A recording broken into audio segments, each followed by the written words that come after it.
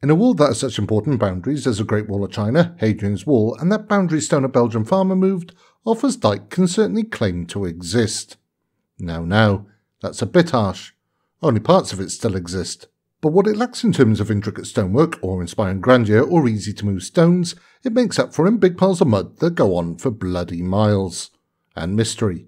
Big piles of muddy mystery. When I was just a little scoff, we were taught that the Dyke was a great big wall built by King Offa that ran the length of the Wales-England border to keep us noble Welsh from sallying forth and reclaiming our lands from those dastardly English. My memory may have embellished that somewhat.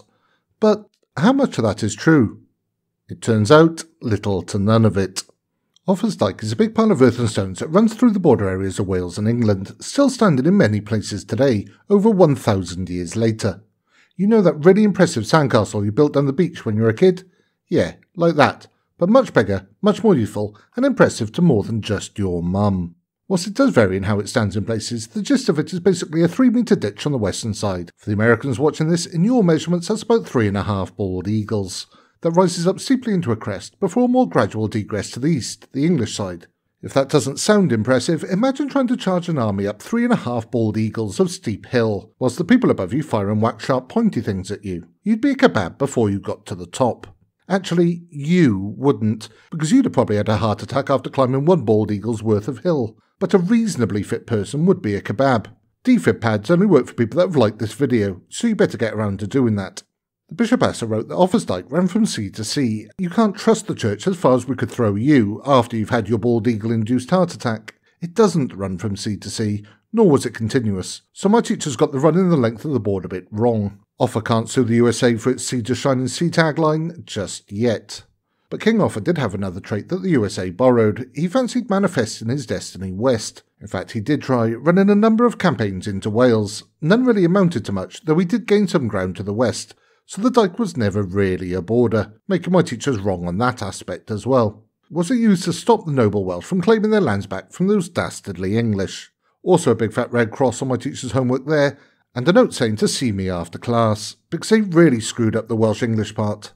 Let's set the scene. Wales wasn't Wales yet, it was numerous kingdoms made up of the original British peoples, who had been pushed further and further westward by the various interloping tribes of Angles and Saxons, another theory on that in a moment, who had invited themselves over for dinner and a quick game of stealing the country, a game they were to export around the globe in later centuries.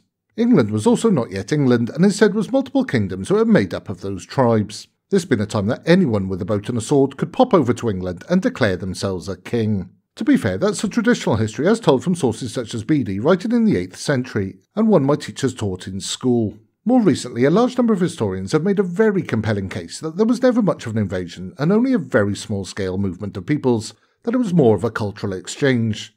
Those that we think of as Angles and Saxons were mostly still the original British who, for one reason or another, had decided their history involved them invading their own country and beating themselves. I tend to think of the twinning of one town in a country to one in another as being entirely pointless and done just for local politicians to go on a free holiday, but this is one of the few times in history that such cultural exchange ended with a country conquering themselves, retroactively. But that doesn't let me insult the English for being conquered by anyone with access to a dinghy, though I do get to point out they just wished their way into becoming immigrants. Take that, Nigel Farage. Either way, they both identified as being Angles, Saxons or Jutes. Offa's Mercians saw themselves as Angles, whilst all the tribes were just Saxons to the Welsh kingdoms, and it made little difference as to the building of the Dyke. If you do want to know more, Guthlac has a fantastic video on it, link in the video description below.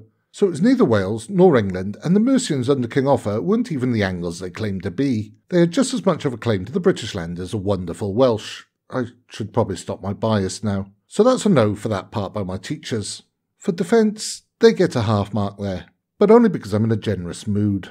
The Dyke is carefully placed, often allowing great vantage points to look west from, and defensible positions, but it doesn't always take advantage of obvious places that would help defence, which suggests that defence wasn't its sole purpose. Presumably because when the Welsh flew on their dragons, which are historically accurate, I swear, land-based defences would have been useless. But the ditches were very good for stopping horses and other animals, and did make attacking up them a whole lot more difficult. Having the high ground is useful to more than just shouty Jedi Knights. But what the position of the Dyke does do, mostly, is providing an impressive looking monument when viewed from the west, essentially showing the Proto-Welsh the power that the Mercians could bring to bear. I haven't found any sources suggesting that Offa was overcompensating for smaller things, but I bet good money on it. But what it did do was provide a Gandalf moment. You shall not pass. Essentially a defensible line in the sand, well, earth, that could ensure that the Welsh could go here and no further, unless they were on their dragons. We have one final bit that my teachers claim, that it was built by King Offa. Unfortunately, much like you when you went to your school dance, we don't have a date. So we can't definitively date the whole thing as being attributed to Offa. The first reference we have to him building it is in the late 9th century, 100 years after his reign. Many studies trying to date it have been inconclusive, with claims ranging from parts of it being built during Roman times to it happening post-Offa's death.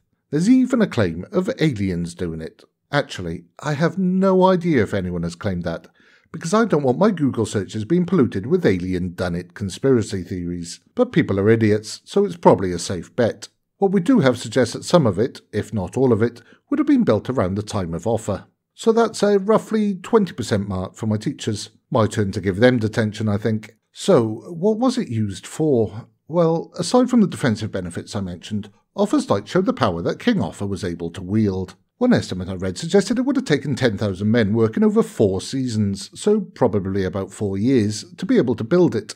That's a massive manpower when, by the year 1000, 100 years later, England only had a population of a little over 1 million people. For a king to bring that many people out to make such a huge structure shows his power, wealth, and willingness to overcompensate. This would have been seen by the other kings in England when they weren't too busy playing pretend Angles and Saxons anyway, and it showed they feared what he was capable of. They didn't want him to start digging their graves. Those valiant Welsh weren't quite as noble as I'm making them seem. Not only would they have brought war with the Saxon tribes enough times as to be a threat, they also had something of a habit of cattle rustling. Unfortunately, that isn't running up to a cow and scruffing up its hair, but the pinching of the cattle and taking them back home. For a population that made a significant proportion of its GDP through farming, that is a problem. With a massive Dyke stopping animals at all but designated and guarded access points, then that became a whole lot more difficult. So the Mercian farmers to the east of the Dyke would have been well protected, safely behind their pile of mud.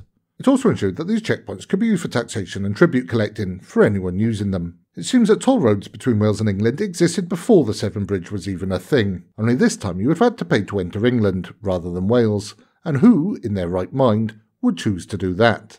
Yes, I know I'm a Welshman living in England, but all that proves is I'm not in my right mind. Look, for all I joked about it being unimpressive, in reality you're talking about a man-made barrier that ran near enough the length of Wales, with only breaks for large rivers and a few other gaps. That is massively impressive for an 8th century overcompensation of King Offa's manhood. Remember, the Great Wall of China is actually a lot of different walls, all built during different time periods. Presumably, they didn't have to overcompensate quite so much. It also showed skill in keeping its alignment, constant-ish design, its careful planning, and its multitude of uses. It even changed the course of small rivers. So, to sum up, what we know of Offa's Dyke is that it may or may not have been built at the time of King Offa, it may or may not have been used much for defence, it may have been a tool to project power, it may have been a tool for controlling people, it may or may not have run from sea to sea, it may have been a tool for collecting taxes, it may have been built by some Britons deluding themselves into thinking they were Germanic, and that it may have been the first structure to be measured in bald eagles. One thing we can say for certain is it wasn't much of a defence against dragons. As I said at the start, it's still a big, muddy mystery. If you're new here, subscribe to be insulted by me on a semi-regular basis. Actually, if you're not new here, subscribe as well, because apparently most of you buggers aren't yet subscribed. I never know how to end these videos, so how about, I'll see you on the next one. Oh, hang on. That's how kings and generals do it. Balls. I'll have a better ending on the next one. In the meantime, sod off, will you?